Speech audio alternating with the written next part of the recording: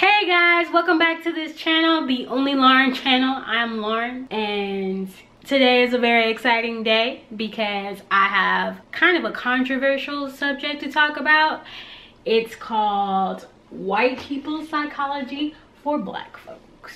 The reason I'm doing this video is because I'm constantly discredited when I have a conversation with black folks about how white people don't like you. Like, they don't. Despite the fact that there is almost half a millennium of evidence that proves it, and despite me telling them that every time I have the same conversation with white people, they go, yeah, I agree with you. Yeah, we're awful people. They said that, I never said that. So you guys need to know, when you go to Google black people and you go to the Wikipedia page on black people, then you'll see that there is like hundreds of pages worth of information on black people. I wouldn't say hundreds of pages. It's like, it's long. I think it's like 26 pages or something of various articles on how we've basically been studied. And when you go to the same Wikipedia page on white people, there is only a few pages. So I want to give you the observer's point, because I don't think you study. Let's just be real. I'm gonna give you the observer's point of view reversed. You know what I mean. And this is a free service. You obviously need my help because you're having problems defending yourself, and it looks like everything we do is not working. So my mom used to say, fight them using their own laws. So here I am helping you out, giving you a leg up. So let's get into some definitions. Today I want to talk about the Greek letter psi. Now, why are we talking about psi? Greek letter psi. We're talking about psychology and science. Although they don't have an etymological origin, they have the same sounding beginning. Whereas psychology is the science of the behavior of the mind. Science is the study of how things work in the form of testable explanations and predictions about the universe. So we basically can say how something will act through a series of tests that we put it through. But it's this individual particular thing. So Schrodinger Equation, also for quantum physics, uses psi to describe how a particle is going to act. That's I h bar equals Hamiltonian operator times the wave function times t times the bracket, or in bracket. Now, don't freak out. Don't freak out. It took me a long time to write that, like as you saw me writing that right now, because I was thinking, I get sidetracked. Don't get freaked out about what these symbols mean, because I am going to explain each one to you. So let's get into the first one.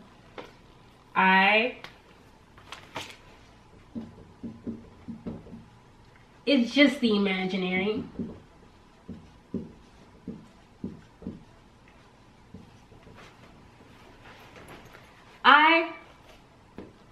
It's just an imaginary number. It's a complex number written as a real number, which means you can treat the imaginary number as a real number to convey what you want to see on the graph. Por ejemplo, I squared equals -1. It's just a circle. There's no number you can square that can be -1. But you can have squares that are -1. You know what I mean? You see what I mean? This is a square.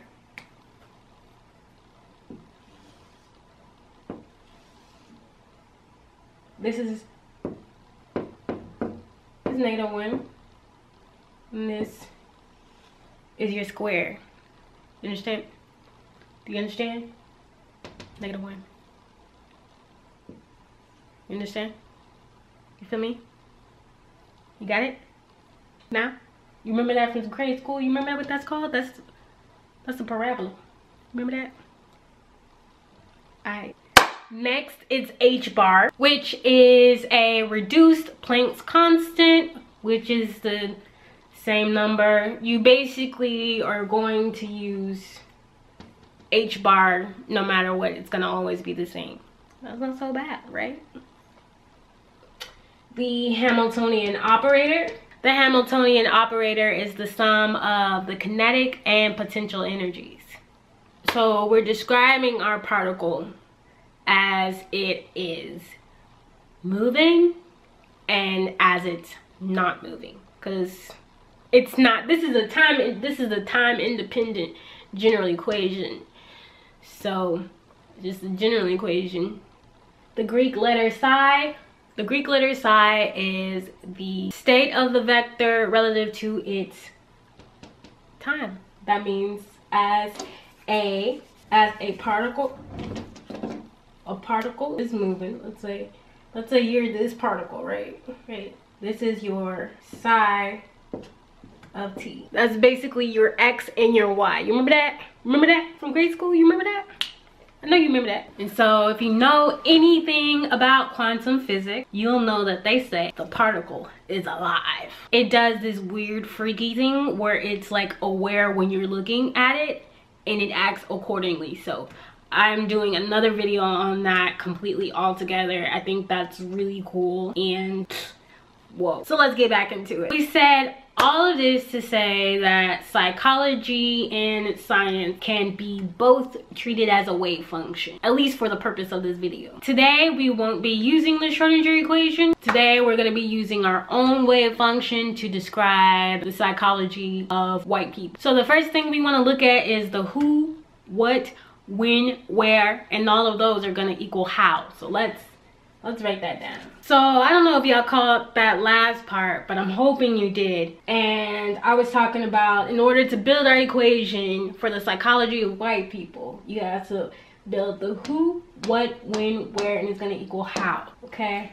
I ran out of space and I gotta move fast because I actually live with white folks. So gotta make sure all the evidence is removed by the time they come back. So to build our case, we're going to use phenomena that already exist, which is why we didn't use Schrodinger equation. When I think of white people, I think of the oxidation process and bleach, because the removal of color, white light, which essentially means you can see things. So we're just gonna keep it simple and we're gonna use c squared, which is basically the speed of light. We're just calling it light and it feels good. So we're gonna keep c squared off to the side.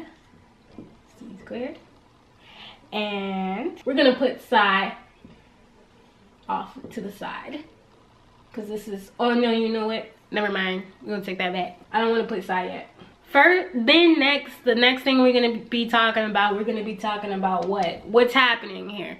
Now, if you know anything about physics, you should know about the process of entropy, the natural tendency of things to flow from one thing to another.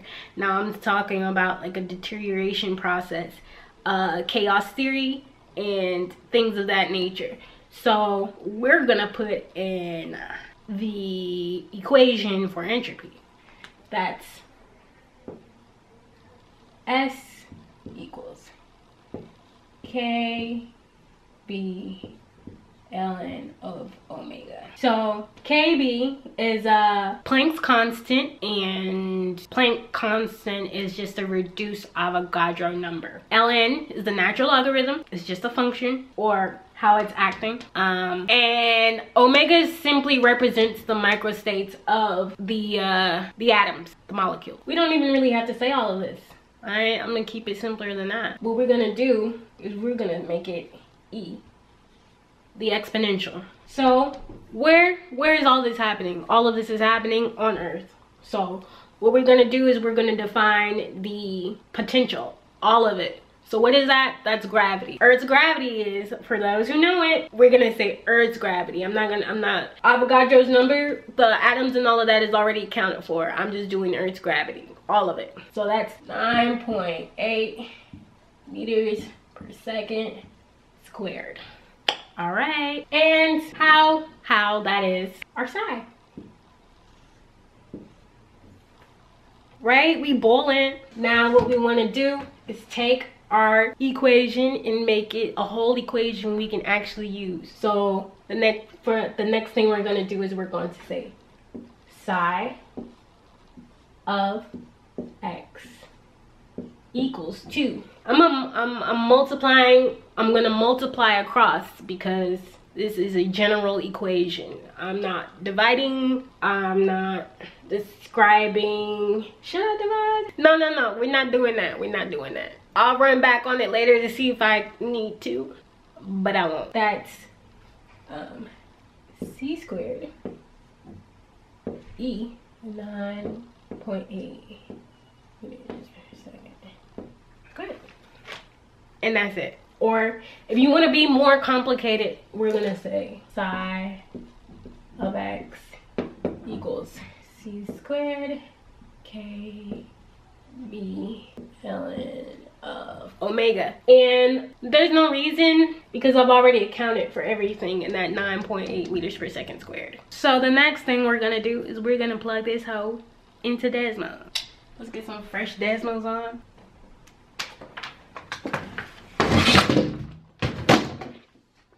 Oh crap. Okay, for those of you guys who don't know Desmos, I don't think you can actually see the Desmos on here. Let's just, you know, look at it and let's start graphing. For our psi of x, we're just going to treat it like a regular function. So we're going to say f of x. I'm going to zoom in. I'm going to zoom in separate. I'm gonna zoom in separate from that. In order to get the function to run, you actually have to describe what x is. So our x is total equation. So let's do this. Oh my god. Oh my god. If you guys can see this, if you can see this, oh my god. I'm gonna pull you off real quick. That is a freaking line. I don't think you can see that. That is a line. That is a line. Let me zoom in so you can see. That's the line right there. It's a line. This is a wave equation. Ain't no waviness, no backstroke, no soul, no rhyme, no rhythm. Let's try to experiment on it and see if we can get it to do something different other than be a line. Now, guys, I forgot to define the function per time. So this is going to be your x and this is going to be your y, but basically this is what you see here. And so I've been trying to get it to do something other than what it's been doing, and this is what happens when you put it on play. Go. I'm gonna speed it up. This is what's happening. And that's how their brain is functioning. Now we're going to take our x, and we're going to make it parabolic, squared. Let's play.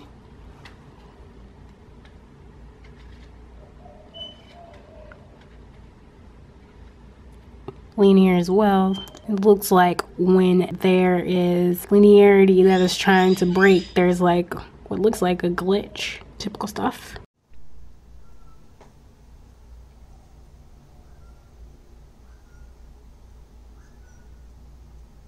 Alright, so that's it. Use lines to fight lines. Next time your arses have an issue, take your behind to court. And I might do this same equation for black people, the same thought experiment for black people, just to give you guys a contradicting view and a general view, so you can see what the deal, which would be like much more complicated because black people they have this syncopation thing that they do with the drums, particularly black Black Americans saying. It's like the triplicate. It's a triplicate. I will go into it later. I am not going to describe it now. Let me know what you guys think in the comment section. Like, subscribe, share, and buy my book.